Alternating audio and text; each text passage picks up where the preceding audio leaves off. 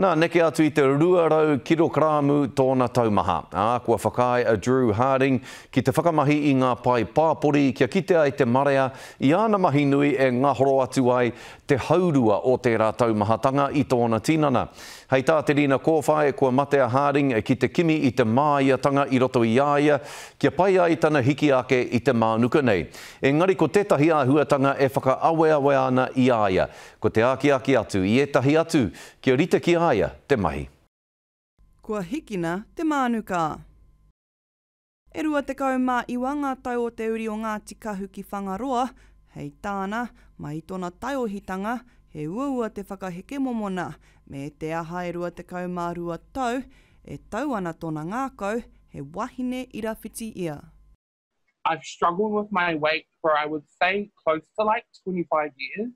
So from a really young age to as well as dealing with weight issues, I was also trans. Yeah, I was transgender from a real young age. My family knew and they sort of just let me run with it. They didn't stop it from happening. They didn't force me to do other things. They were all real cool about it. Kua noho ngā pai papuri hei kai turuki, e aro tonu ai a Drew Harding ki tēnei takinga roa.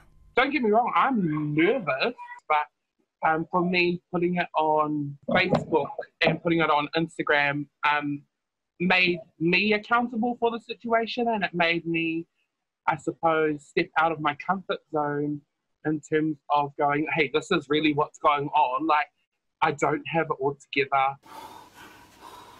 I'm nervous. I'm nervous.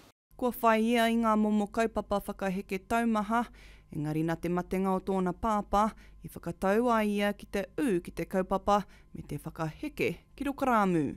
We have a history of heart problems in our whānau, especially on my dad's side.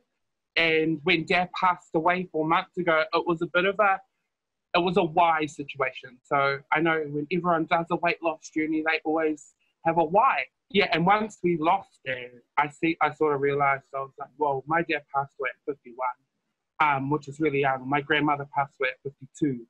And I don't want to be the next one to pass away at 50.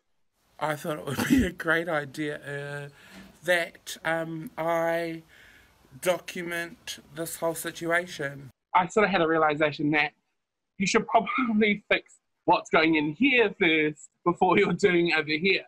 Kaore kore, he akoranga nui kei mua I te aroaro.